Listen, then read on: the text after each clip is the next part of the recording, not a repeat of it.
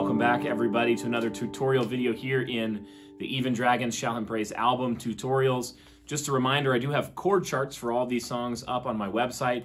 Link in the description there that you can check them out. And thanks to my guy, Adam Duell, who helped me get those there. They're in a lot of different chord voicings and things that I think are very helpful. Most of those are oriented around helping people figure out how to play the songs on my album basically in standard tuning. And they work very well for that.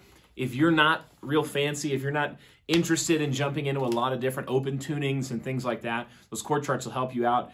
They'll also just sort of serve as a roadmap through the song, even if you are a more advanced player, even using some of the things that I'm going to show you there. So check those out.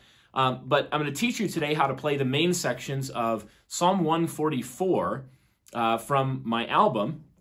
First thing you need to know, like a lot of these songs, is that they are actually written in open C tuning, which is just, if I didn't have a capo one, it'd be C, G, C, G, C, E. You can get there in most tuning apps, but make sure you're there in open C tuning to play along with this. This song is also capo 7, which puts the song, wow, let's see, key of E minor or so. So the main song is built around a very simple riff, and it just goes like this. I'm going to play it and then sort of break it down. It goes...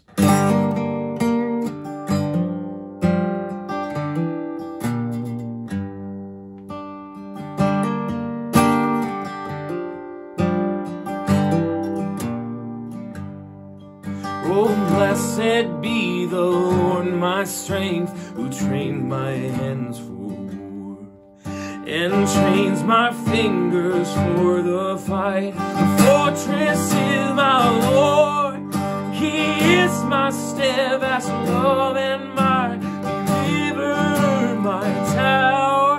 So too with peoples under me, my shield in whom I trust. Very bluesy, Colter Wall, Sleeping on the Black Top kind of vibe. So very easy riff, actually. You could, again, like a lot of the songs on the album, you could play them with one finger on the left hand. It just goes, so you're hammering on. I'm going to use the string names as if they're in standard tuning and not open C. But, you know, so as if you're on the D string, 3rd fret, from open to the 3rd fret. That's your hammer on. You play the top 2 as well. You be kind of sloppy. Play almost all the strings, and they pretty much all sound good. And then 3rd fret, just now on the A string. 2nd fret on the A string. 3rd fret on the E string. Open. I just messed it up. Listener, as you mess up, remember those who have gone before. Here it goes.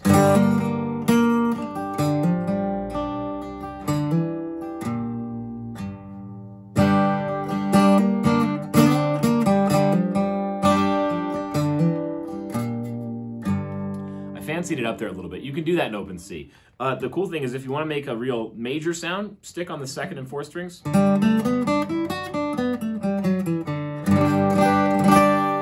If you want to make a real bluesy sound on most of the middle strings, it's the 3rd to the 5th fret. And that's real fun. So you'll also notice that this shape, we're basically playing around this shape. It's almost like the top half of a C major chord in in standard tuning.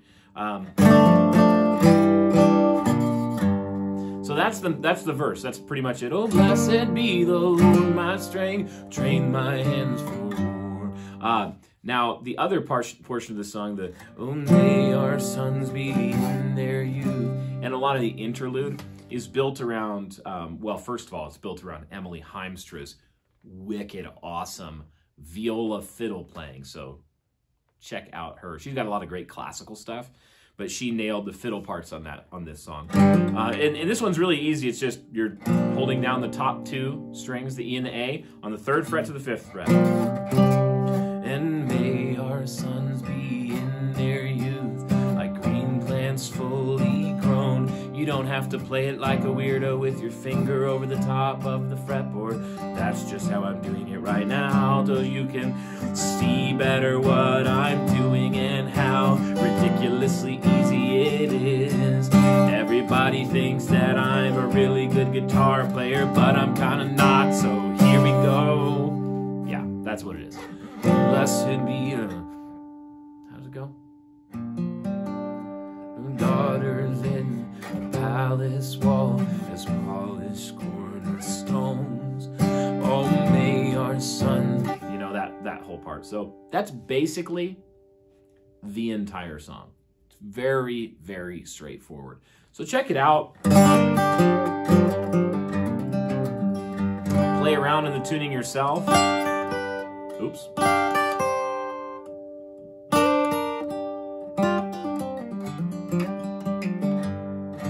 So play around with it yourself. You'll be figuring it out before you know it. And a big key to playing these sorts of songs that are very repetitive, have a lot of the same kind of musical phrase repeated over and over, is to just nail those dynamics. So make sure you're playing a little quiet parts where you're like, be the Lord my strength, who trained my hands forward. And then later you can sort of dig in and really...